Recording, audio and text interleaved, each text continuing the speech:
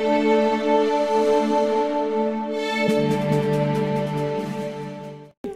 this is video footage from about a week ago of a quad-focused leg workout.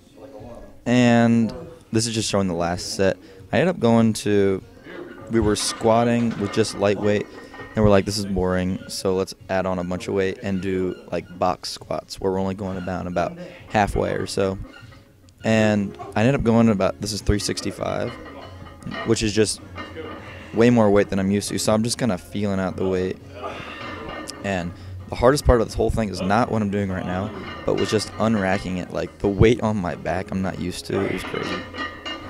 But, so we both did this. I think this was like 14 sets of squats we ended up doing. This is just a quick snippet of the last set.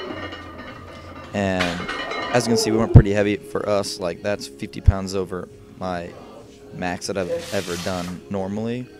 And yeah, I'm only going down halfway, but that's what box squats are for, feeling out the weight. And then we went over to this incline leg press, and we each did, 5 or 6 sets with drop sets where we each drop off a plate. I think there's 3 on each side. This is a heavy machine too. Like, you'll see some machines you can leg press, like 5, 6 plates, and some you can only do 3, maybe just more friction or something. I don't know. This is a heavy machine. And Doug, this is... I got a little artsy view here, as you'll see in a second. Taking a ride on the leg press.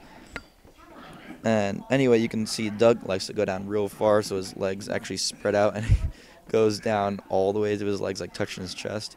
I see a lot of people only bring it down, slightly. That way you can do a lot more weight. But this really stretches out the hip flexors and stuff a lot more. And then this is actually only our 3rd exercise, but like I said, we did 14 or so sets of squats. And so then we just ended it with quad extensions, I think 5 sets, just to burn out the quads at the end of the workout. And that's all of it. So have a good day.